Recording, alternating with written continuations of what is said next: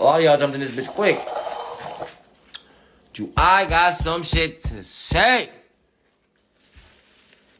Well, this was an interesting episode today. Very insightful as to how some people feel about me. So before we get into it,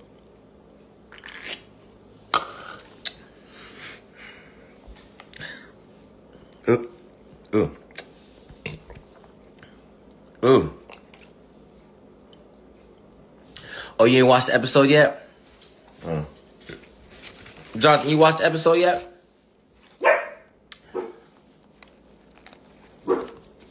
Well, I'll start with Ahrah. I see he went live and he had some more things to say about me.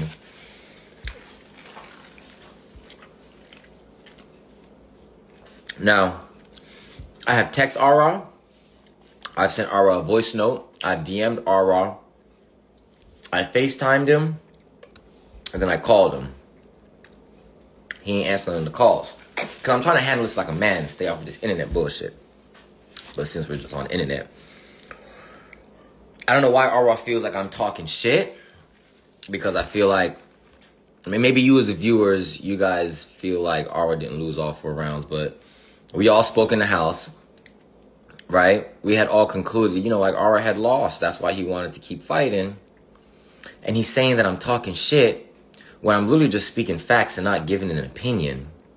My last post about Ahrah, I saw he unfollowed me. My last post, I gave him, the first thing I said was Ahrah whooped lose ass last in the last round. Right? And then I proceeded to say, what transpired, prior to that, etc., etc. So for him to say that I'm talking shit when in fact he was doing some of the things that he was doing, attention seeking and interrupting people while they were talking and just saying some of the things he was saying, it's kind of like just Ahrah just being Ahrah, which is sensitive as fuck. And at the end of the day, Ahrah is sensitive as fuck. I don't know why he can't just pick up the phone, have a conversation, text him back, and we have a similar conversation. It has to be all this like back and forth bullshit, because him and I both know we're not about to fight at the reunion. Him and I both know we're not going to get into it. And like I said on TV, he ain't going to whoop me.